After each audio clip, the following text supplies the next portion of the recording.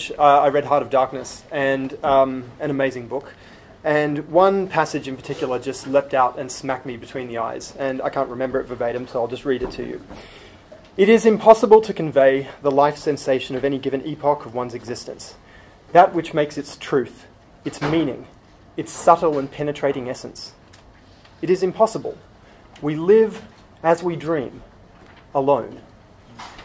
And that's haunted me since the age of 18, and I don't know what it was in my 18-year-old mind that resonated with that passage, but I think, perhaps it's just the resonance of any kind of strongly articulated existentialist loneliness. But I wondered, can we really be that alone? All of us? Together? It didn't make sense. We'll come back to that. So on the plane on the way here, I was listening to an audiobook of Arthur C. Clarke's Childhood's End. It's the first Arthur C. Clarke book I've actually read. It's an amazing work, but of course I don't need to labour this point with this audience that there's nothing so characteristic of an age's thinking as its science fiction. And of all the science fiction writers, Clarke is remarkable for the extent to which his imagination was able to sort of achieve an escape velocity from the culture of his time and really to think way ahead into different times and places and to take us there.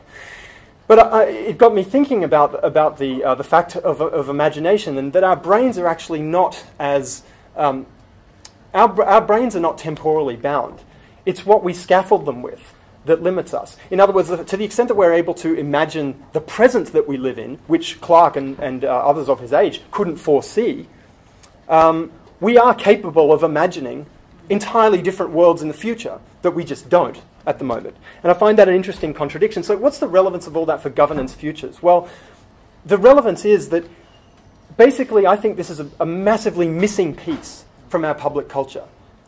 That there is essentially no public culture of imagination.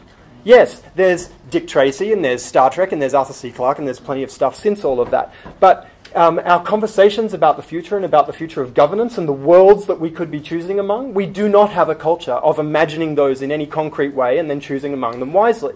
We agonize over procedural details like deliberation, the weighing of alternatives, and decision, which is the killing of alternatives when we make a choice.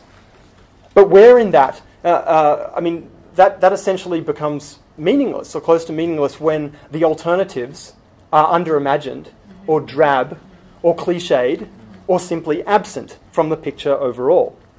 And so my friend Natalie Jeremejenko, who's an engineer and an artist, has a wonderful phrase which I learned from her a couple of years ago, structures of participation. Her art is about creating structures of participation for people.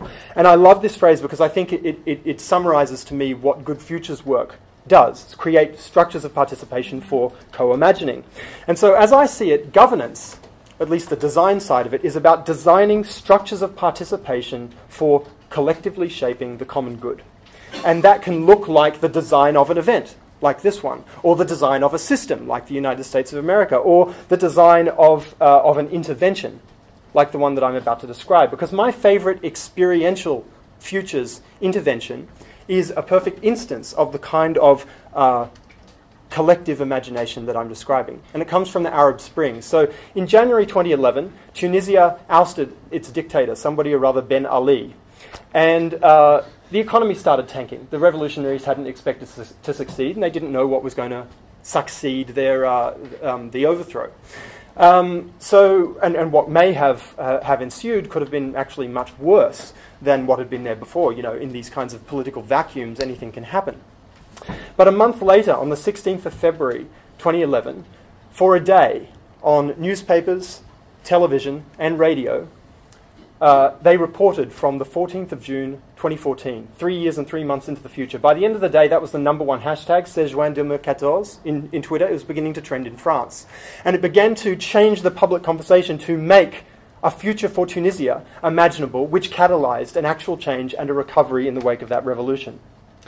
So to bring it back to our starting point, I no longer believe that we are condemned to dream alone.